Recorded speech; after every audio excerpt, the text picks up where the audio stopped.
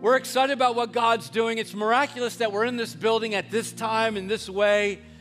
It's a good presence of the Lord. Pray for Pastor Jamel. He's down in Maryland in a church that he's never been in before. I said we'd be praying for him.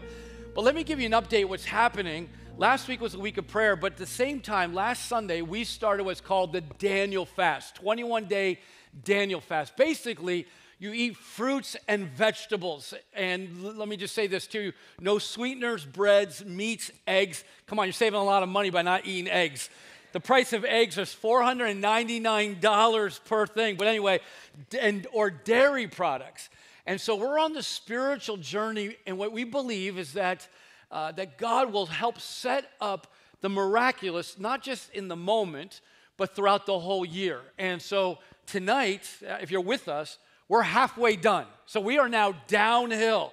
So now you can start talking about what you want to eat next, the Sunday, whatever, after church. Is anybody, I'm already starting to calculate. It has to have something with meat in it, but that's what's happening. After church, we do have some snacks for you. It's Daniel Fast approved. I think it's peanuts and water. So we'll get back to some type of normalcy after like the next time. And by the way, if you say, I haven't participated, can I get on board? The answer would be yes. You could actually start like maybe tonight or tomorrow. We love for you to participate. It's the Daniel Fast. And so generally when you say Daniel Fast, you say you eat fruits and vegetables. For just a few moments, I want to talk to you about spiritual fruit in your life. This is a familiar portion of Scripture, but talking about abiding or being close to the Lord on a regular basis. This is what Jesus said in John chapter 15. I am the true vine, and my Father is the gardener. He cuts off every branch in me that bears no fruit, while every branch that does bear fruit, he prunes so that it will be even more fruitful. You are already clean because of the word I've spoken to you. You're already a Christian. Remain in me as I remain in you. No branch can bear fruit by itself. It must remain in the vine. Neither can you bear fruit unless you remain in me. I'm the vine, you're the branches. If you remain in me and I in you, you'll bear much fruit. Apart from me, you could do nothing. Let me just say this one more time. I say this to myself. Pastor John, Deacon Keith, anyone who runs a ministry or a small group or you're a church person, Jesus said, apart from him, you could do nothing.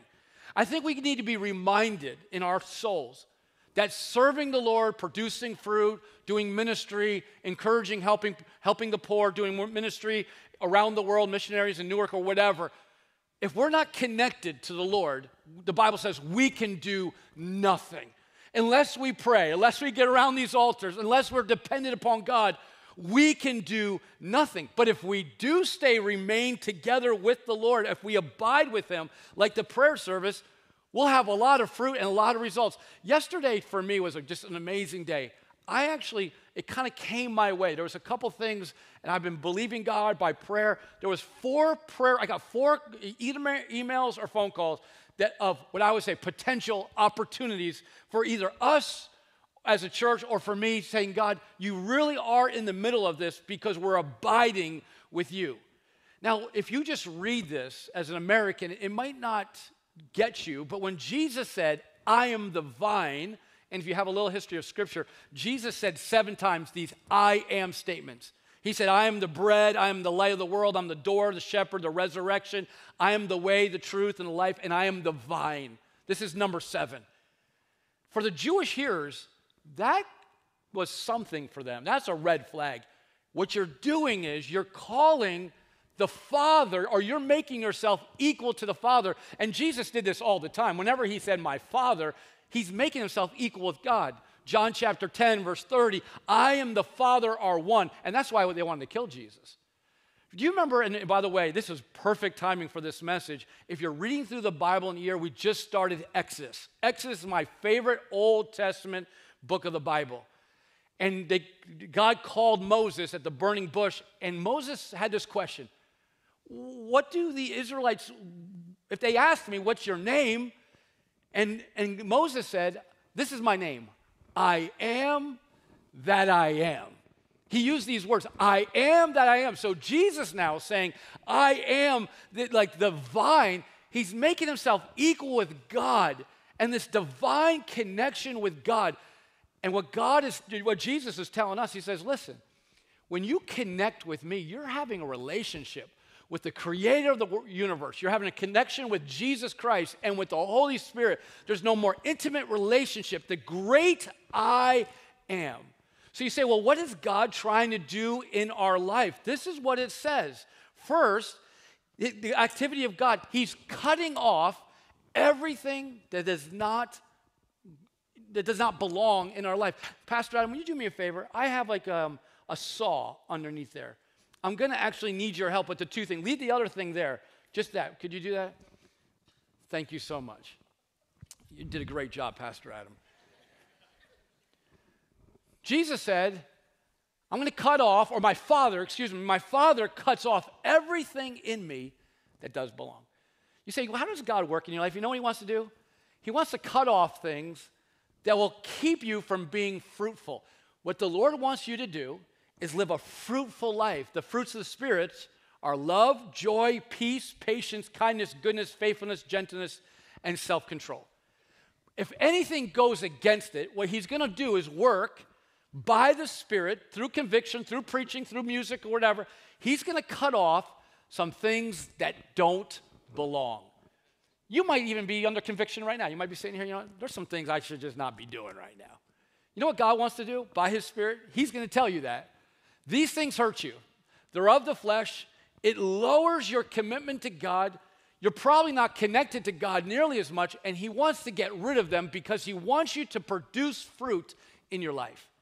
Matter of fact, the Bible says in Matthew chapter 5, says, if your right eye causes you to stumble, gouge it out and throw it away. And by the way, he's not speaking literally. There's actually been people in history that their lust of their eyes or the pride of life, they would actually gorge out their eyes. No, he's saying, no, you got to cut out that which kind of brings you in the wrong direction. It is better for you to lose one part of your body than for your whole body to be thrown into hell. And if your right hand causes you to stumble, cut it off and throw it away. It is better for you to lose one part of your body than for your whole body to go into hell. Think about the strength of that word. God would rather you go to heaven with one arm spiritually cut off than for you to have your whole pleasure and die and go to hell. He's like, I'm going to work on you, and I'm going to cut off some things that don't belong for my glory and for fruitfulness. And by the way, listen, let me just encourage you. During this kind of time, God will speak to you because you are intimate with God. Your flesh cries out. So my daughter, for dinner, she made some type of Daniel fast thing with some beans and rice and whatever. You know what I said to myself? She goes, Dad, do you like it? I said, it needs sour cream. That was my first thought. My just natural kind of came like to my natural. But we're talking spiritual and supernatural. So that which doesn't belong in our life, God's not going to say, hey, it's okay. He's going to say, I'm going to cut that off in your life. Now, there's a second thing. It says this, he cuts off every branch in me that bears no fruit, while every branch that does, watch this. He prunes it so that it will be even more fruitful. Pastor Adam, you've been doing an amazing job. We didn't even practice this. Thank you. So this is like a saw, like the big things, obviously. So if you're killing people, God's probably going to want you to stop killing people. Or maybe you're lying. You have no problem lying. You know, you just kind of know that's wrong. I just start telling the truth.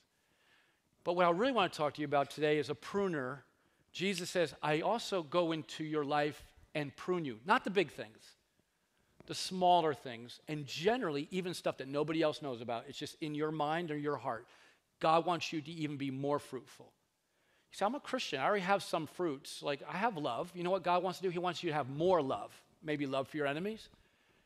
God wants you to have more joy. Marlton, we're doing well. God wants us to do better. He wants us to have more fruit. He wants us to reach more people. And it's very, very subtle when we allow God to come in and really start tweaking us on the small things like attitude, like being a person of thanksgiving or gratitude, issues of selfishness in our lives, unforgiveness, wanting to be first all the time. Some of us are so, and I'm almost preaching to myself, I'm so competitive. I have no problem if you're down kicking dirt on you in volleyball. The volleyball is like my bad thing. Like we're going to go do, and my flesh is going to come out there. These things are inside of us. All right, calm down. Did they win? Oh, yeah, they did win. Okay, I just want to make sure. Okay, I didn't know. This wasn't planned either. All right, here we go, right there. No, that is fine. Are you an Eagle fan? Yes? What are you? Of course. Oh, okay, sorry, just asking. Somebody's not going to be happy on Sunday. So if I'm not here, that's what's going on. We play on Saturday, so. I know. I know. It could be, okay, so listen, I don't do it, like whatever. All right. Help me out here. Anything else on your heart? Yo. All right, that's good. All right, listen. I'm the pastor. Okay, anyway, I'm just joking. Somebody's not going to be happy. On Sunday, if you don't know, the Eagles play the Giants, and it's kind of, the Eagles are probably better, obviously, at this point, but it's all about who wins, right? So if the Eagles win, the worship is going to be great on Sunday morning, right? If the Giants win, I might not even show up, but the Lord is still on the throne. But anyway, thank you I'm not even sure. Let's just come to the altar right now. Anyway, what happens is God begins to prune us, listen, so you can be even more fruitful. So you're a believer, and what the Lord wants us to do is produce fruit. But in 2023, he wants us even to be more fruitful, more mature, more godly, more holy. And there may be some things you never even thought about. God starts working on you during the week of prayer or the Daniel fast to say, listen, I'm going to take you a little bit deeper. I want you to be more mature. I want you to give more to missions. I'm going to take you to a deeper commitment with your eyes. Holiness. I want you to spend more time in prayer. I don't want you to waste as much time.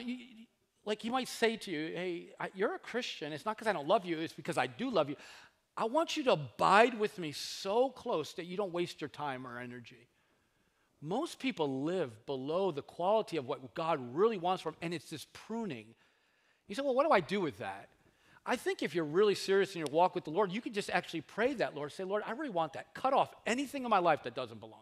Don't let me get by with one thing. And don't let me say, God, don't let me say something's right that's wrong. If something's wrong, just say, God, it's wrong. If two people are living together in sin before marriage, just call it sin. Don't say, oh, we're in 2023 and everybody's doing it. Don't do that. Don't do that to yourself. Don't lie to yourself. Don't make the preacher to be a bad guy. Just say, God, I'm not going to listen to something that's wrong. But when you're alone with the Lord and you're abiding and he begins to do a work inside of you, like, for example, men, he might say something, I want you to love your wife more. And you say, yeah, but she always makes me late to church.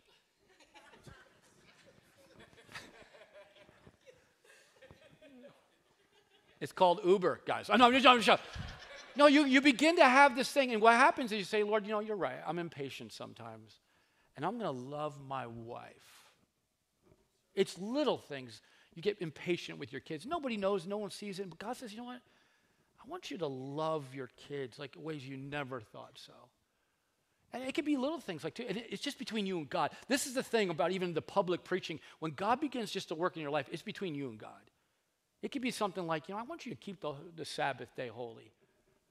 You run around like you're a crazy person, like Sunday doesn't even matter to me. And all of a sudden, God begins to deal with you, and he wants you to be more fruitful. I believe God wants me to be more fruitful, more mature, more godly, more effective in ministry, because way before I was even born, you were born, the Bible says we are God's workmanship, created in Christ Jesus to do good works, which God prepared in advance for us to do. I don't want to miss out on that. I say, God, whatever you want from me, and whatever you ever want out of this fast for me, I just want to be sensitive. I want to be spirit-led. I want to have joy in my life. Yeah, there's all these problems around me. I'm just not going to get caught up in that. Lord, I want to be fruitful. And this is what happened with Daniel after we've read this now a couple weeks. Look what it says in verse 17 of Daniel 1. To these 4 young men, God gave knowledge and understanding of all kinds of literature and learning, and Daniel could understand visions and dreams of all kinds. In every matter of wisdom and understanding about which the king questioned them, he found them 10 times better than all the magicians and enchanters in the whole kingdom. You say, can my life be more fruitful? Could it be 10 times more fruitful? Oh, I hope and pray. So that's God's activity. He's cutting things out, or he's pruning us. He's really pruning us. I invite you, let that pruning process. Like you go to the Lord, maybe prayer tomorrow. I don't know what time do you get up and pray in the morning. I'm a morning guy. I don't know why I'm getting off in the flesh, but you know what I miss? I miss a cup of coffee in the morning. I'm sorry, I'm leading you right into temptation. But I'm a morning guy. That's where I feel like I hear the Lord best. I just kind of quiet before everybody gets up. And I was like, Lord, what are you trying to do in my life? If you'll listen to him, if you can be close to him, he'll speak to you. But now that's God's job. Now what's your responsibility? It's this word called abide or remain. 11 times in John chapter 15, the Bible says, abide with me. Like this continual. Don't get disconnected. Some people, you just kind of come to church and that's your relationship with God. That's not what Jesus is talking about. He says, I want you to abide with me like every day. Abide. Be with me. Be with me. Don't get disconnected. When you're connected, you're fruit-bearing. You're better. You're Christ-like. When you start disconnecting, I'm not trying to beat anybody up, but these last couple of years, man, it just seems like everyone's all over the place. But what we should be doing is saying, Lord, no matter what happens in the world, we're going to abide with you and keep abiding, keep being with you. So it could be faithful church attendance, but it's daily devotions. It's being there together. I saw a quote. It said this, understanding what God is doing will never be as important as trusting what God is doing. And this is where faith comes in. Say, God, I don't understand all that you're doing in my life, but if I stay connected with you, if I abide with you continually, even when things aren't going well, I'm tired, I don't feel like it, I'm going to stay so close to you. I'm not going to let the world or sin or anything come in my relationship. I want to produce fruit in my life. God begins to do some things in your life privately and publicly that only happen when you abide. I want to be more loving. I want to be more patient. I want to be more kind. That happens with that. And this is where we execute faith in our life, remaining and abiding. And so you might be here today, you're believing God for miracles and you haven't had it yet, or you're praying and fasting, it hasn't come. This part of abiding is by faith. Listen to this. In the morning, Lord, you hear my voice. In the morning, I lay my request before you. Now watch, and I wait in expectation. I'm so close to the Lord, I'm abiding, but I can't control God. His timing is different. His ways are different than my ways. But by faith, we surrender ourselves. God, whatever you want to do in my life, cut off things, keep pruning me, keep working in me, Lord. Show me your ways, teach me your ways. I wait for you to your perfect plan because I want to keep close to the Lord. With all the things in the world that we don't understand, we need to stay close to the Lord. And so I want to just encourage you. You're being here tonight online. Just keep being faithful. Finish this Daniel fast strong and then see what God does. But believe all year long. What's God going to do? I'm really excited. If God could do what he's done, what will he? But you don't get it unless you have faith and you just trust the Lord and say, God, I'm going to stay close to you. Now, maybe you don't have a personal relationship with God. You say, what does that even mean? You can know God? Yeah, you could do. You could know God. You open up your heart. You admit that Jesus is the Savior of the world. He's the creator. And we're sinners. You open up your heart to him and say, Jesus, save my soul. When Jesus died and rose again from the dead, that's the access to God. And you can ask him in and say, Lord, I want to have a relationship with you through Jesus Christ. He's provided that. But you and I also have a responsibility to stay close to Jesus. Say, Lord, can I make this my most important thing in my life? To abide with you, your word, your spirit in my life. I want to be fruitful. I want to be like you, Lord. You know, at the church, and you hear this all the time. You're like, I'm not going to go to church because people are hypocrites. I kind of feel like, man, we're all hypocrites in some way, but Lord, I want to be more and more like Christ, so I'm not a distraction to you or your church.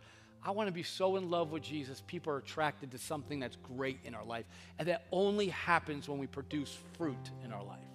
More fruit, less flesh. So this is not to beat us up. This is just to encourage us. You probably are a little tired.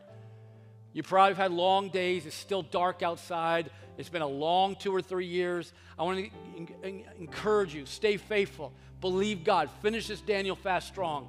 Believe God's going to work in this room, in the sanctuary, the field house, and say, God, no matter what, in 2023, I'm going to stay close to you. You can determine that right now and say, God, this world is crazy. I know if I stay close to you and abide with you, I'll produce fruit in my life for your glory. Amen?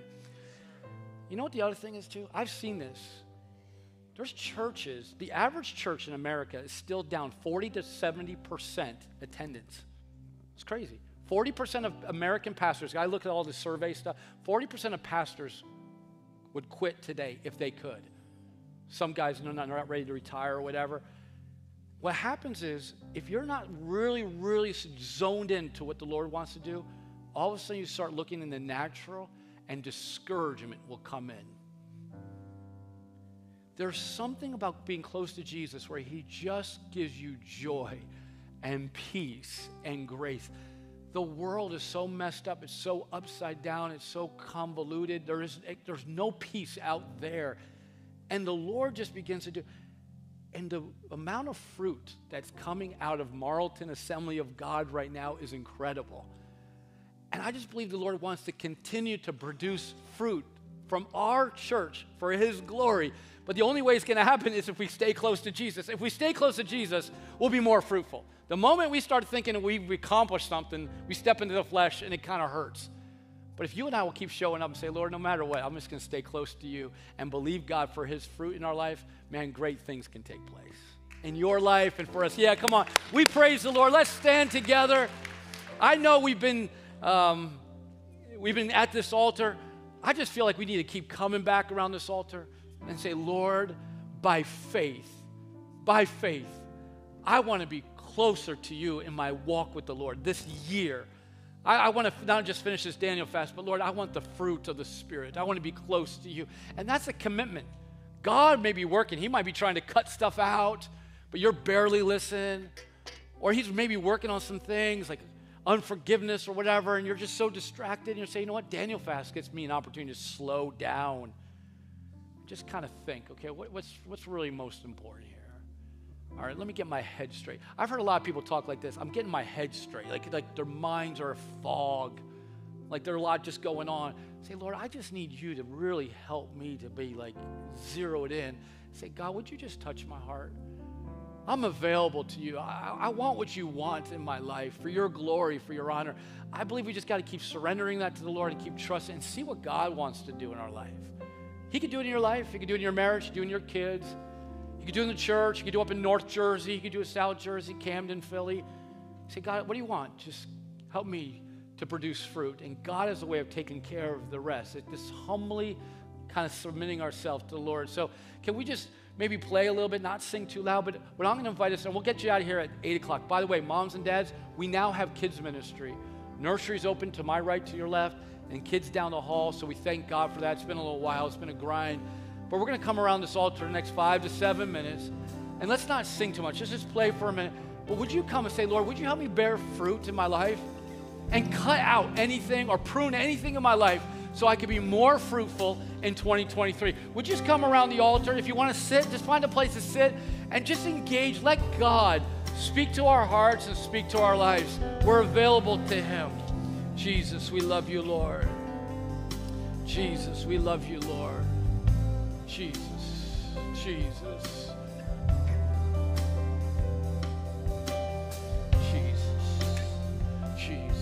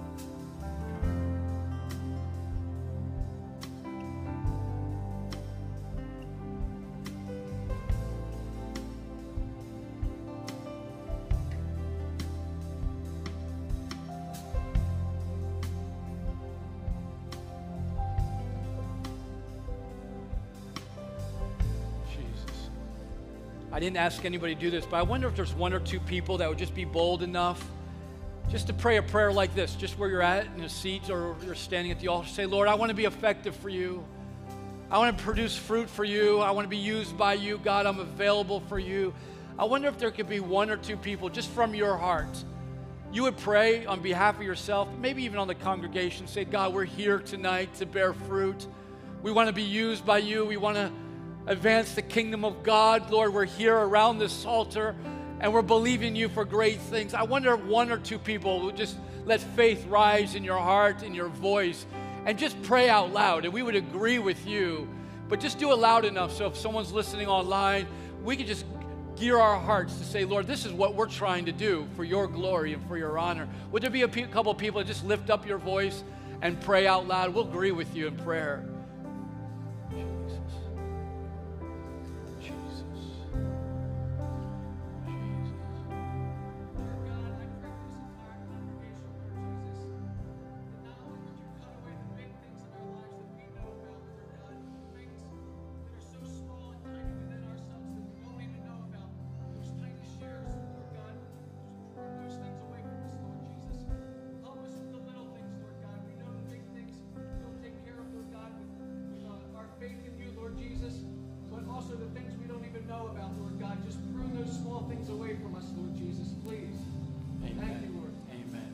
One more person, same type of spirit, just asking God to do a work in our life this year.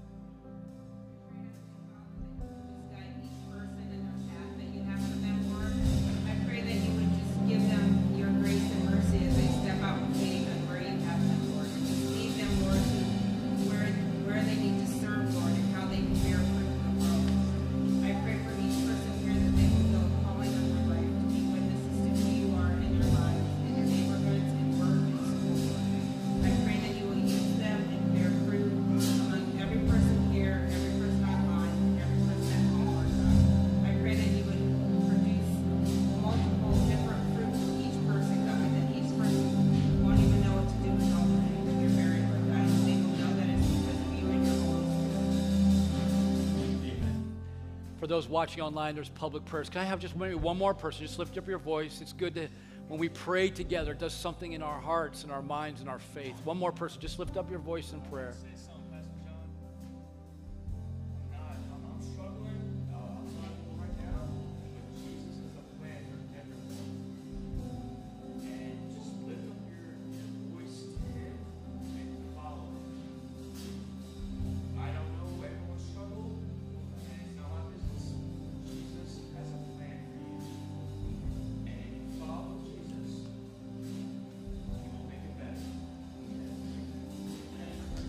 My brother, yeah, we thank God for that.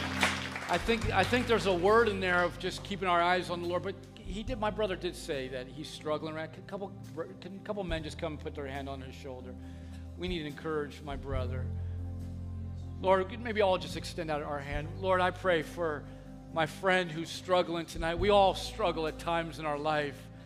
But Lord, we come to an altar because we need breakthroughs. We need a touch from the Lord. And I pray just for encouragement right now.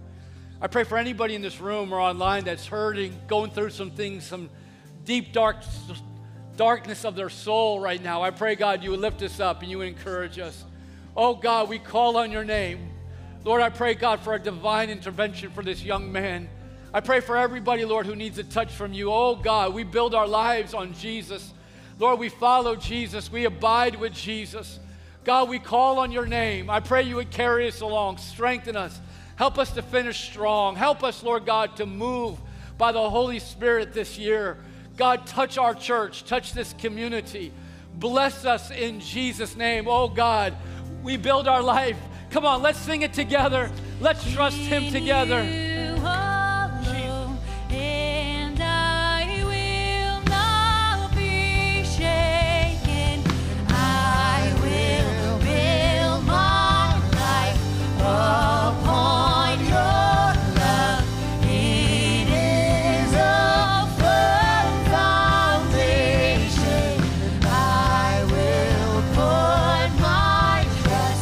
In you alone.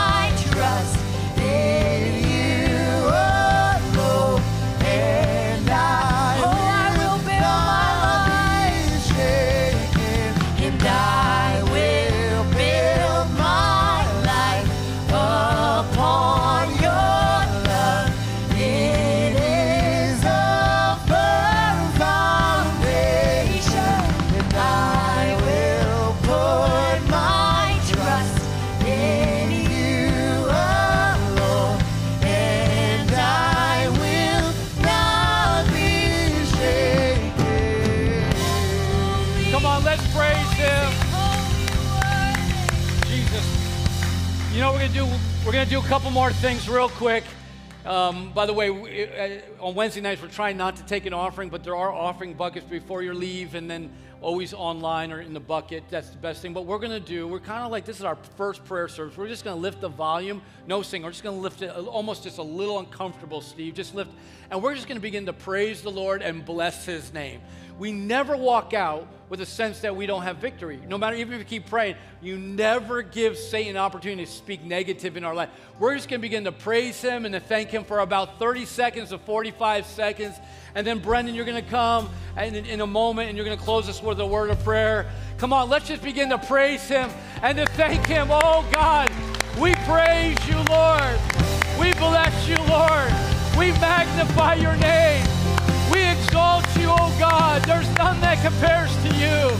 You're the God of Abraham, Isaac, and Jacob. Oh, we bless you, Lord. You're worthy of our praise. You're our creator. God, in you we live and move and have our being. Oh, Lord, we bless your name. We exalt you in this house. Lord, we're trusting you all this year, what you're going to do in our lives, how you're going to take us to the next step and produce fruit that will honor you and to bless your life. Oh, we exalt you, oh Lord. We worship you, Lord. We praise you. You inhabit the praises of your people. Oh, Lord, we exalt your name, oh God. We exalt your name. We exalt your name. Amen. We praise you, Lord. We praise you. Amen. Amen. The Lord's faithful. Let me just say this. Let me just pass to you for a moment. I believe sometimes in this moment, the next 5 minutes, Satan can come and just disrupt you. You walk out of here and you almost kind of walk out and you say, like, no, I didn't talk to anybody. The next 5 minutes could be as important as the last hour.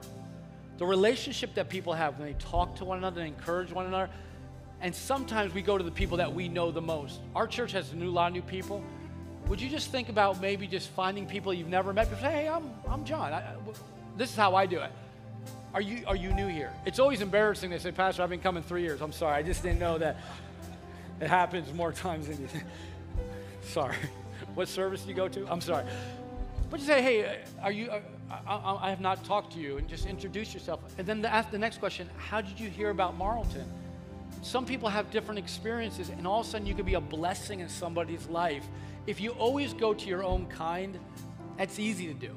But if you find somebody that maybe needs encouragement, hey, I've never met you before, you build a relationship. I can't tell me if people come to church and they're lonely, they just feel like they sit lonely, and they don't know each other.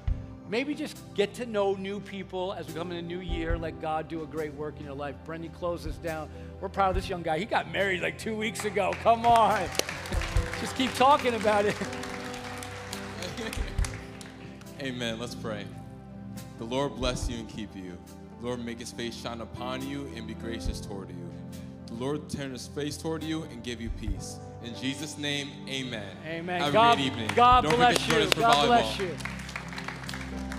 Hey, thanks for being at our first United Prayer service of the new year. It's really exciting that we get to just spend this time together praying, calling after God, believing for miracles, building friendships. Just there's so many things that happen when we're in prayer together. So we can't say anything but thanks for investing intentionally in your spiritual life. We hope that you join us every Wednesday night, starting at 6:30 for pre-service prayer, 7 o'clock for prayer. Thanks for being here, and we can't wait to see you this Sunday, either at Marlton at 9 or 10:45 in person or online, or 4 o'clock at Vailsburg in person. See you later.